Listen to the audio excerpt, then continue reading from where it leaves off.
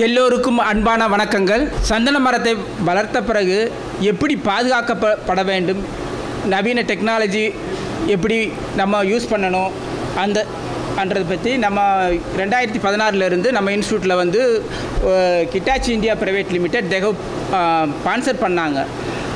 அவங்களோட ஸ்பான்சரில் தான் நாங்கள் இந்த ஒர்க்கு வந்து கம்ப்ளீட் பண்ணோம். ரெண்டு இதாக கம்ப்ளீட் பண்ணியிருக்கோம், 2 பேஸ்.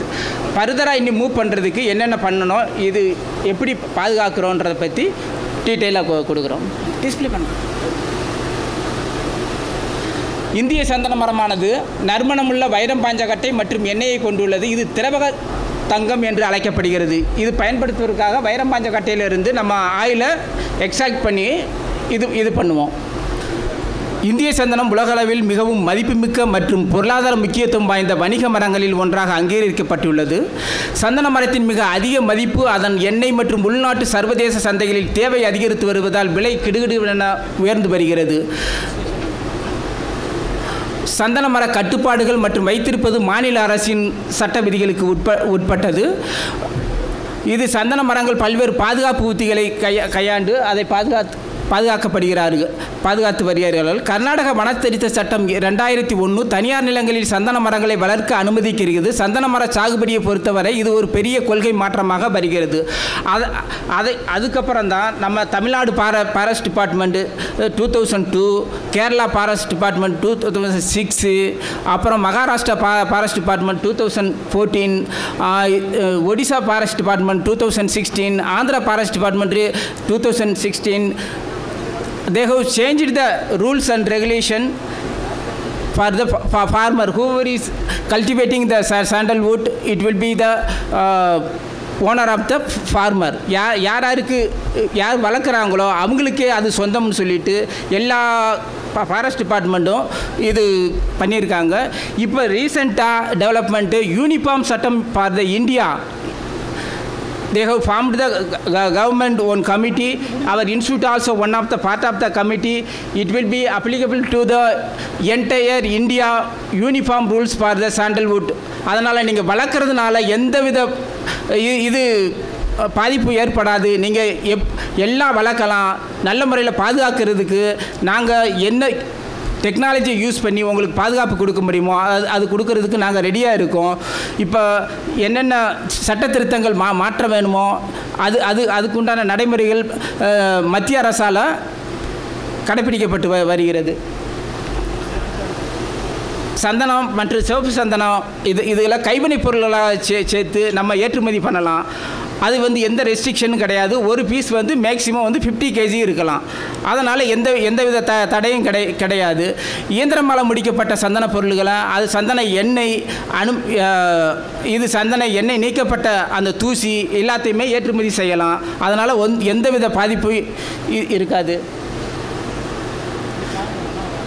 சுற்றுச்சூழல் மற்றும் வனத்துறை அமைச்சரின் சம்பந்தப்பட்ட பிராந்திய வன விலங்கு காப்பாளர்களால் சரக்கு சரிபார்த்த பிறகு டெல்லி மற்றும் மும்பை, கல்கத்தா மற்றும் சென்னை துறைமுகங்கள் மட்டுமே சந்தன மர எண்ணெய் நீக்கப்பட்ட தூசி மற்றும் ஏற்றுமதி செய்ய அனுமதிக்கப்படுகிறது. வேறு போர்ட்டில் வந்து அனுமதிக்கப்பட மாட்டாது. இந்தியாவின் தென்பகுதியில் பல்வேறு மாநிலங்களின் கொள்கையில் தாளமயமாக்குறதுனால இது விவசாயிகள் வனத்தோட்டங்கள் ஊக்குவிக்கப்படுகிறது. பொருளாதார ரீதியாக முக்கியத்துவம் வாய்ந்த இந்த பெருமைமிக்க இந்திய அரசு சந்தன மரத்தின் ஆண்டுதோறும் 10 crore சுமார் 2 மில்லியன் அமெரிக்கன் டாலர் மதிப்பில் இது காவல்துறை அறிக்கையின்படி கடத்தல் சில கோடிகள் ரூபாய் இழப்பு அரசாங்கத்துக்கு ஏற்படுகிறது. இந்த மாதிரி கட் பண்ணி எடுத்துகிட்டு போயிடுவாங்க. அவங்களுக்கு தேவை வந்து ஸ்டெம் மட்டும்தான். அதில் தான் முக்கியமாக இது அதிக மதிப்புள்ள இந்த சந்தன மர கடத்தலை கட்டுப்படுத்த அரசு பல்வேறு வழிமுறைகளை வகுத்து வருகிறது. சமீபத்திய நாட்களில் இந்த விலைமதிப்பற்ற சந்தன மரத்தை சட்டவிரோதமாக வெட்டுவதையும் கடத்துவதையும் கட்டுப்படுத்த நாய்கள் பயன்படுத்தப்படுகிறது. இங்கே தமிழ்நாட்டில் சிப்பிப்பாறை, ராஜபாளையம், கர்நாடகாவில் முத்தோலு, வேறு கோம்பை, வேறு நாய்கள்லாம் பயன்படுத்தப்படுகிறது. இது சில இடங்களில் இது கவிதா மிஸ்ரா காட்டினாங்க. இது ட்ரீ கார்டு. இந்த அமைப்பு வந்து நாங்கள் ப்ரப்போஸ் பண்ணதான் எங்கள் இன்ஸ்டியூட்லேருந்து இந்த மாதிரி ட்ரீ கார்டு பாதுகாப்பு பண்ணி வந்தோடனே ஈஸியாக வெட்டிட்டு போக முடியாத அளவுக்கு நம்மளுக்கு வந்து மேக்ஸிமம் வந்து அந்த ஸ்டெம் போர்ஷன் தான் நம்மளுக்கு தேவை. அதனால தான் அந்த ஸ்டெம் போர்ஷனை கவர் பண்ணுற மாதிரி ட்ரீ கார்டு வந்து பண்ணி கொடுக்குறோம். சில இடங்களில் வந்து இது செக்யூரிட்டி சிஸ்டம் வச்சுருக்காங்க. சில செக்யூரிட்டி அவங்களே இன்வால்வ் ஆகி கட் பண்ணிவிட்டு எடுத்துகிட்டு போயிடுவாங்க. அதனால் அவங்க 100% வந்து நம்ப முடியாது. இது சில இடங்களில் வந்து சிசிடிவி கேமரா இல்லை இன்டர்நெட் ஐபி புரோட்டோக்கால் அங்கே ஃபிக்ஸ் பண்ணிவிட்டு நம்ம இப்போ சப்போஸ் இது சென்னை மும்பை எங்கேயாவது போனால் கூட அங்கேருந்து மானிட்டர் பண்ணுற மாதிரி இந்த மாதிரி கேமராக்கள் வந்து யூஸ் பண்ணி பண்ணுறோம். இது கண்காணிப்பு கேமரா. இது சில வகைகள் சார்ஜ் கபிள் டிவைஸ். இந்த மாதிரி புல்லட் கேமரா. இது நைட் நேரம் எப்படி பாதுகாக்கும். இது அல்ட்ரா வயலட் கேமராக்கள், டிஃப்ரெண்ட் கைண்ட் ஆஃப் கேமராக்கள். இன்ஃப்ரா கேமரா இது நைட் நேரம் வந்து கேப்சர் பண்ணக்கூடிய அளவுக்கு இது அகச்சிவப்பு புகைப்பட கருவி. இது அகச்சிவப்பு கதிர்வீச்சை பயன்படுத்தி ஒரு படத்தை உருவாக்கும். இது சாதனமாக இந்த புகைப்பட கருவி மூலமாக யார் வந்திருக்காங்க யார் போயிருக்காங்கன்னு சொல்லி ஐடென்டிஃபை பண்ணலாம். இதெல்லாம் விட்டுட்டு நம்ம மைக்ரோசிப் பேஸ்டு எப்படி நம்ம அதை பாதுகாக்க முடியுன்றதை பற்றி தான் நாங்கள் வந்து 2006 இருந்து பண்ணிகிட்ருக்கோம். இதை 2 பேஸாக பண்ணி முடிச்சிருக்கோம். ஃபஸ்ட்டு வந்து இந்த சைஸுக்கு நாங்கள் பண்ணி முடித்தோம். இதை பாருங்கள். இது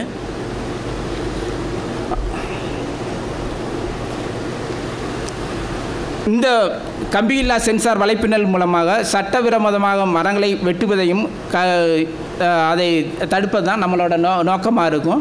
இதுதான் அதோட கான்செப்ட் வந்து எப்படி வெட்டினா எங்கே இன்ஃபர்மேஷன் கிடைக்கும், எப்படி இங்கே வருதுன்னு சொல்லிட்டு.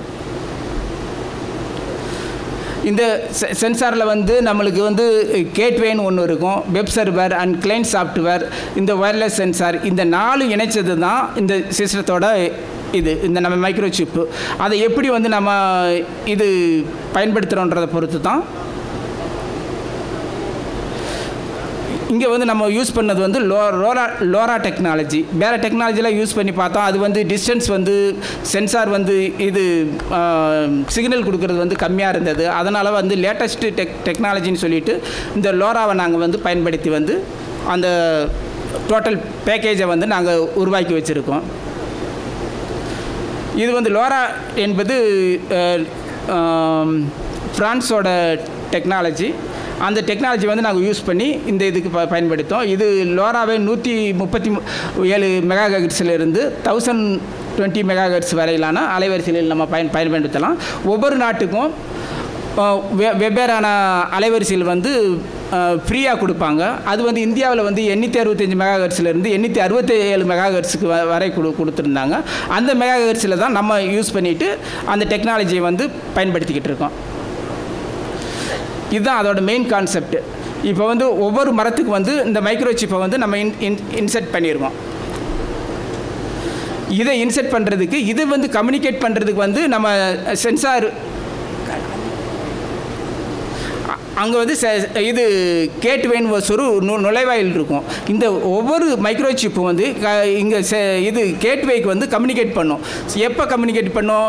யாராவது வெட்டினாலோ இல்லை யாராவது அன்நேச்சுரல் டிஸ்டர்பன்ஸ், இது கீழே மரம் சாஞ்சாலோ இம்மீடியட்டாக வந்து அங்கே கேட்வேக்கு இன்ஃபார்ம் பண்ணிட்டு அங்கே கேட்வேக்கிலிருந்து அங்கே சர்வருக்கு இன்ஃபார்ம் பண்ணும். இது இன்டர்நெட் மூலமாக சர்வருக்கு இன்ஃபார்ம் பண்ணிவிடும். இன்ஃபார்ம் பண்ணோன்னா நம்ம மொபைலில் வந்து ஒவ்வொரு ஆப்பும் வந்து அதை வந்து இன்ஸ்டால் பண்ணியிருப்போம். அப்போ வந்து நம்ம தோட்டத்தில் எந்த இடத்துல நம்ம மரம் வந்து இது சம் டிஸ்டர்பன்ஸ் இருக்குதுன்னு சொல்லிட்டு கரெக்டாக காட்டும். அதில் வந்து நம்ம கம்ப்யூட்டர் மூலமாகவோ இல்லை நம்ம மொபைல் மூலமாகவோ நம்ம அதை வந்து மானிட்டர் பண்ண முடியும். இப்போ பர்டிகுலர் மரம் இப்போ ரோடு பக்கத்தில் நம்ம தோட்டத்து பக்கத்தில் ரோடு பக்கத்தில் இருக்கிற மரம், அந்த மரத்தை கட் பண்ணாங்கன்னா இம்மீடியட்டாக வந்து நம்மளுக்கு வந்து அந்த டிஸ்பிளே வந்து இந்த மரம் தான் கட் பண்ணுறாங்கன்னு சொல்லிட்டு காட்டிடுவோம். இது இப்போ நம்ம குடும்பத்தில் வந்து 10 பேர் இருக்காங்கன்னு வச்சுக்கோங்க. அந்த 10 பேரோட மொபைல் நம்பரை வந்து அங்கே ஸ்டோர் பண்ணிடுவோம். அதை விட்டுட்டு லோக்கல் போலீஸ் ஸ்டேஷன் நம்பர், வேறு நம்ம இது local forest officer, range officer எல்லாரோட நம்பர் வந்து அதில் ஸ்டோர் பண்ணியிருப்போம். எல்லாருக்குமே ஒரு மரத்தை கட் பண்ணோன்னா அவங்களுக்கு வந்து இன்ஃபர்மேஷன் இம்மீடியட்டாக வித்தின் 5 to 10 செகண்ட் குள்ளே வந்து அங்கே போயிடும். அப்போ வந்து நம்மளுக்கு வந்து ஈஸியாக யாராவது பக்கத்தில் இருக்காங்களோ அங்கே போய் பார்த்துட்டு இது இந்த மரம் டிஸ்டர்பன்ஸ் ஆகிருக்கு, யார் திருட வந்திருக்காங்களா வரலையான்னு சொல்லி பார்த்துட்டு நம்ம அதை வந்து சால்வ் பண்ணிக்கலாம். இது வந்து இன்டர்நெட் மூலமாக ஐஓடி டெக்னாலஜி மூலமாக இது பண்ணிக்கிட்டு இருக்கோம். சப்போஸ் இப்போ காட்டுக்குள்ளே நம்ம பண்ணை இல்லாமல் வேறு காட்டுக்குள்ளே நேச்சுரலாக எங்கே இருக்குது அந்த இடத்துல வந்து நம்மளுக்கு இன்டர்நெட்டை வந்து கொண்டு போக முடியாது. அப்போ வந்து நம்ம எங்கே யூஸ் பண்ணுறோம், இது மொபைல் நெட்வொர்க் எல்லா இடத்துலையும் இருக்கும். அதனால் அந்த மொபைல் நெட்வொர்க் மூலமாக இதை அந்த கேட்வே வந்து அங்கே மொபைல் நெட்வொர்க்கை கனெக்ட் பண்ணி மொபைல் நெட்வொர்க் வந்து இது நம்ம சர்வரை கனெக்ட் பண்ணோன்னா இமீடியட்டாக நம்மளுக்கு வந்து அது வந்து ஒரு 2-3 செகண்ட் வந்து டிலே ஆகும். But immediately we will get it. அந்த மாதிரி நம்மளுக்கு இதாகிடும்.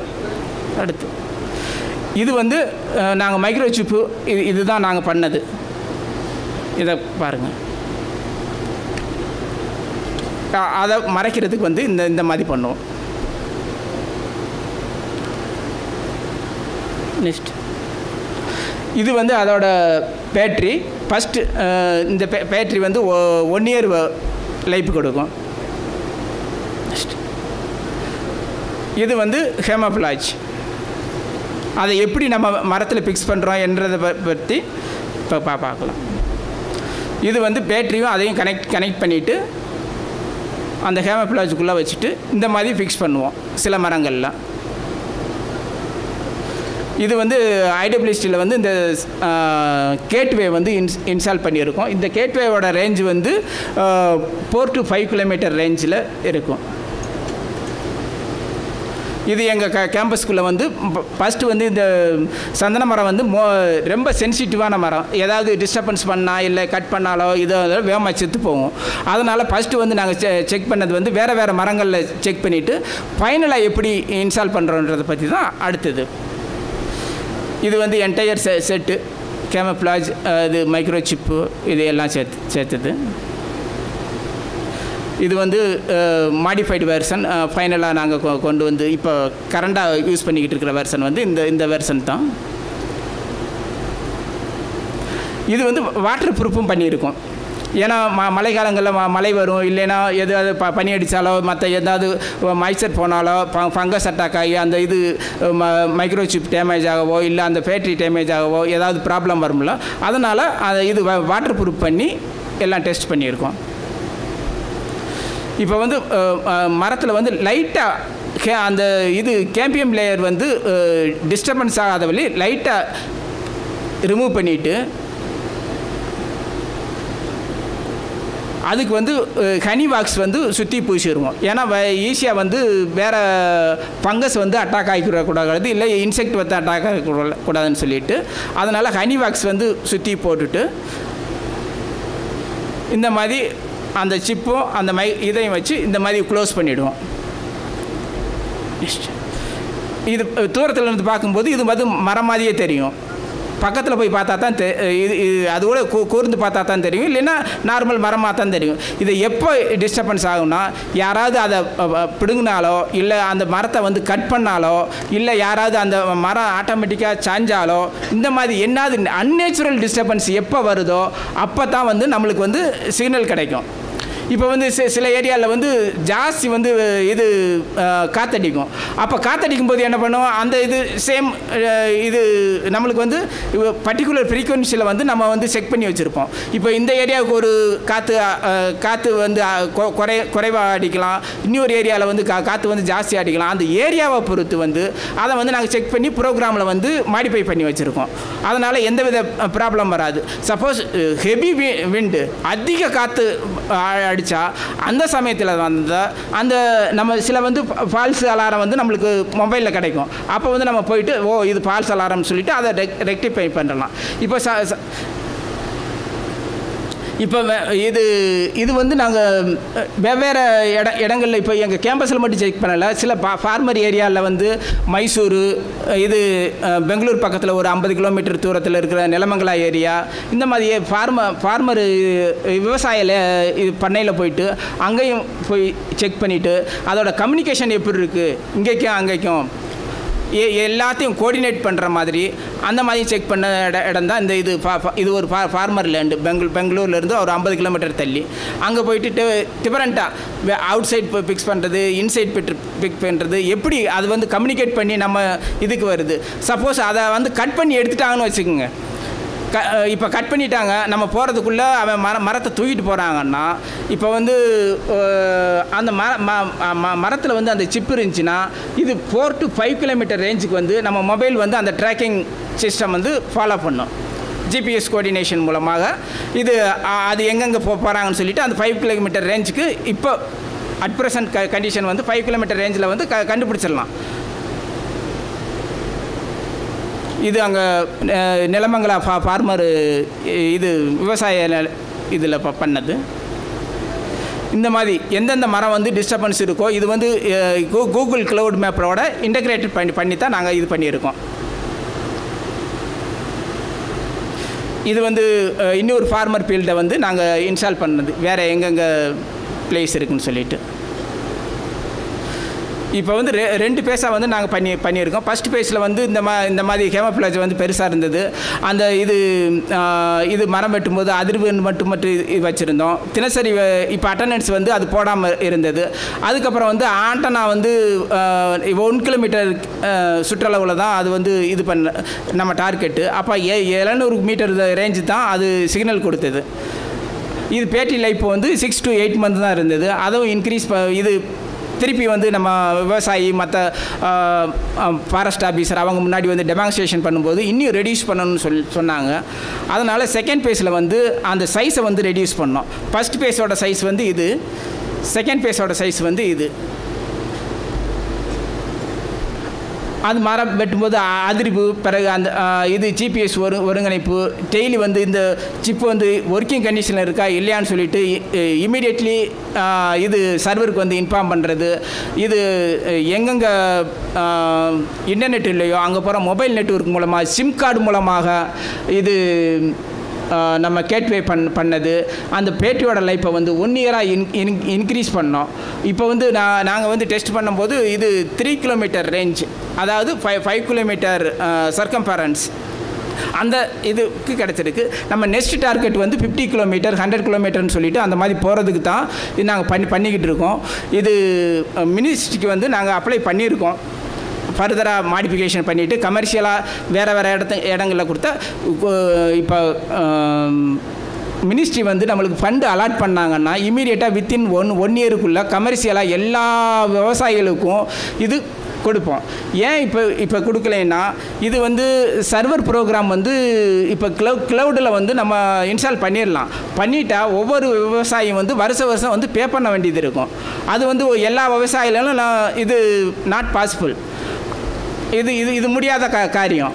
இப்போ நம்ம கவர்மெண்ட் சர்வர் வச்சுருந்தோம்னா கவர்மெண்ட் சர்வர் வந்து ஃப்ரீயாக வந்து எல்லாருக்கும் சர்வீஸ் பண்ணலாம். அந்த சர்வீஸுக்காண்டி தான் நாங்கள் வெயிட் பண்ணிக்கிட்டு இருக்கோம். அங்கே டேட்டா சென்டர் வந்து develop பண்ணுறதுக்காண்டி ministry of environment and ஃபாரஸ்ட்டுக்கு வந்து அப்ளை பண்ணியிருக்கோம் ப்ராஜெக்ட்டு.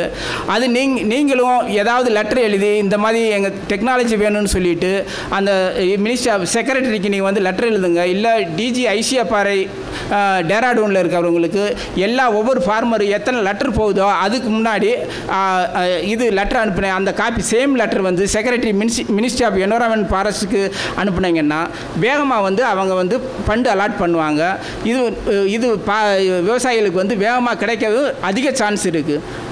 அதனால தான் இது all the farmer, not only Tamil Nadu farmer, even they came for Andhra and Karnataka and other state, Kerala farmer also they are sending means we will get it easily and quickly response from our secretary from Ministry of Environment Forest and Director General Indian Council of Forestry Research, New Forest Post and Bangalore, Dehradun. These ரெண்டு அட்ரஸுக்கும் நீங்கள் வந்து address இது எவ்வளவு சீக்கிரமாக எவ்வளவு பேர் அங்கே இது பண்ணுறீங்களோ அதுக்கு தக்கன வந்து நம்மளுக்கு ரெஸ்பான்ஸ் வேகமாக கிடைக்கும். உங்களுக்கு சொல்யூஷன் வந்து ஈஸியாக கிடைக்கும். இந்த சிப்பை வந்து ஃபர்தராக நாங்கள் ரெடியூஸ் பண்ணி இது விட சின்னதாக மாற்றுறதுக்கு எங்களோட எய்ம் வந்து நம்ம சிம் கார்டு வருது அந்த சைஸுக்கு வந்து கொண்டு வரலான்னு சொல்லிட்டு தான் நாங்கள் கொண்டு வந்துக்கிட்டு இருக்கோம். ஏதாவது டவுட்டு என்னாவது சந்தேகம் இருந்தால் எப்போ வேணாலும் கேட்கலாம். இந்த சந்தன மரத்தை பாதுகாப்பு அதுக்கு அப்புறம் நம்ம எப்படி அதை வந்து வகைப்பாடு பண்ணுறாங்கன்றதை பொறுத்து தான் இந்த ஒவ்வொரு வகையான இது எவ்வளவு காசுக்கு நம்ம வந்து கவர்மெண்ட் வந்து ரீசேல் ப்ரைஸ் வந்து கொடுக்குறாங்க. ரீசேல் ப்ரைஸ் வந்து அவங்க ஃபிக்ஸ்டு. இப்போ நம்ம வந்து தன்னந்தனியாக போயிட்டு வாங்கினா அதுக்கு ஒரு ப்ரைஸ் வச்சுருப்பாங்க. இப்போ ஆக்ஷன் ஆக்ஷன் விட்டு அதுக்கு வந்து டபுள் ட்ரிபிள் மடங்கு வந்து காசு வந்து நம்மளுக்கு கிடைக்கும். அதனால் காசை பற்றி நீங்கள் கவலைப்பட வேண்டியதே இல்லை. இப்போ நம்ம குறைஞ்சபட்ச ரேட்டை என்னென்னு பார்க்குறதுக்கு இந்த என்னென்ன இது வந்து பிலாய் பூத் இது வந்து 9 கிலோவுக்கு குறையாத எடையுள்ள நல்ல பில்லட்டும் அது ஒரு டன்னுக்கு 112 துண்டுகளாக இருக்கும். இதுதான் ஃபஸ்ட்டு குவாலிட்டி. செகண்ட் வந்து சைனா பூத் 4.5 கிலோவில் இருந்து அது குறைவான பீஸாக இது செப்பரேட் பண்ணுவாங்க. இது வந்து நாங்கள் செப்பரேட் பண்ணி எடுத்த இது மைசூர் டிப்பாவில் நாங்கள் கிளாசிஃபிகேஷன் பண்ணி அதுக்கப்புறம் கொண்டு வந்தது தான் இந்த மாதிரி இது வந்து பஞ்சம் சிறிய முடிச்சு விரிசல் இந்த மாதிரி இருந்துச்சுன்னா 2.2 கிலோவுக்கு குறையாமல் இது ஒரு டன்னுக்கு வந்து 448 பீஸ் இருக்கும். இந்த மாதிரி இது வந்து பஞ்சம் கேட்டகரியில் வந்துடும். இது வந்து கோட்லா இது வந்து ஒரு டன் அல்லது எண்ணிக்கைக்கு வரம்பில்லாத குறுகிய நல்ல சின்ன சின்ன துண்டுகளாக இருக்கிறதெல்லாம் இந்த மாதிரி கேட்டகரி பண்ணுவாங்க. இது கட்பட்லா முடிச்சுக்கள் விரிசல்கள் மற்றும் வெற்று இது இன்செக்ட் அட்டாக் பண்ண இது அந்த மாதிரி இருந்தது. 4.5 kgக்கு மேலேயும் இது ஒரு டன்னுக்கு வந்து 224 பீஸ் இருக்கணும். இது வந்து 5ஆம் கேட்டகரி.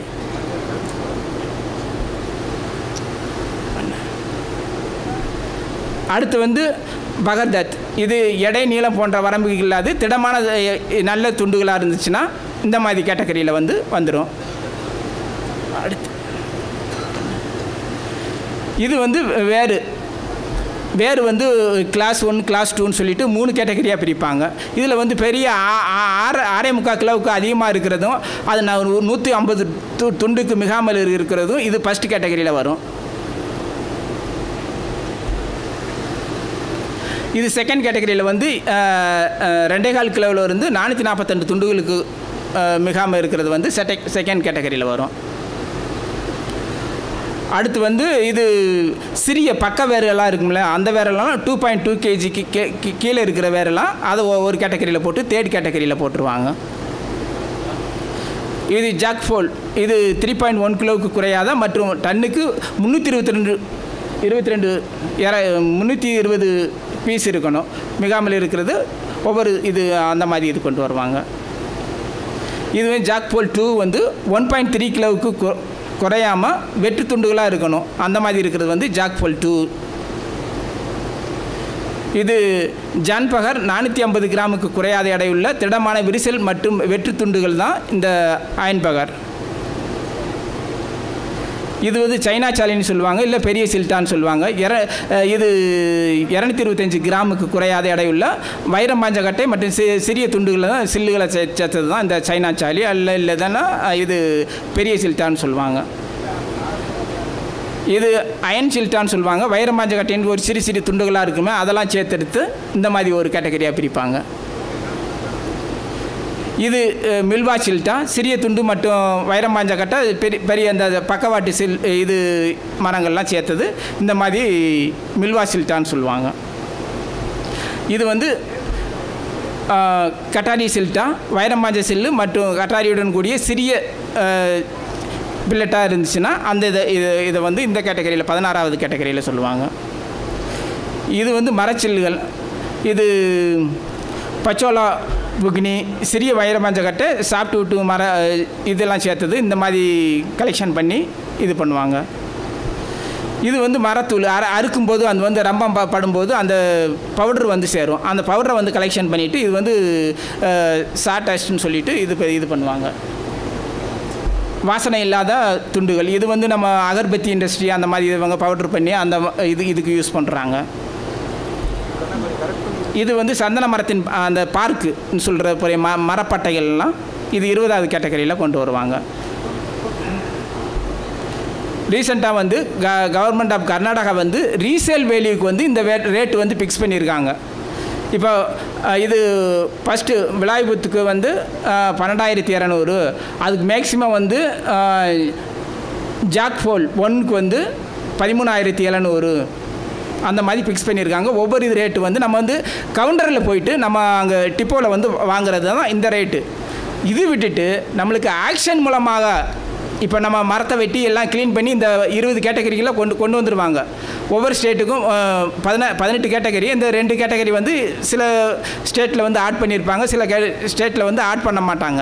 அதனால் இந்த 18 கேட்டகரிக்குள்ளே வரதை அவங்க பிரிச்செடுத்து ஆக்ஷன் விடுவாங்க. ஆக்ஷன் விடும்போது இப்போ வந்து அவங்க நிர்ணயிச்சிருக்க மினிமம் விலை வந்து இந்த விலை. இப்போ 10,000 ஃபிக்ஸ் பண்ணாங்கன்னா இன்னொருத்தர் வந்து 20,000 கேட்கலாம், காம்படிஷன் வந்து 25,000 கேட்கலாம். அந்த மாதிரி நம்மளுக்கு வந்து எப்போயுமே ரேட்டு வந்து அதிகமாகிட்டு தான் போகும்போது ஒழிஞ்சு குறையாது. இப்போ எக்ஸாம்பிளாக வந்து காவேரி எம்போரியத்தில் நீங்கள் போய் பர்ச்சேஸ் பண்ணுறீங்கன்னு வச்சுக்கோங்க. இங்கே வந்து நம்ம இந்த ரேட்டு வந்து கவர்மெண்ட் ஆஃப் கர்நாடகா வந்து ஃபிக்ஸ் பண்ணது.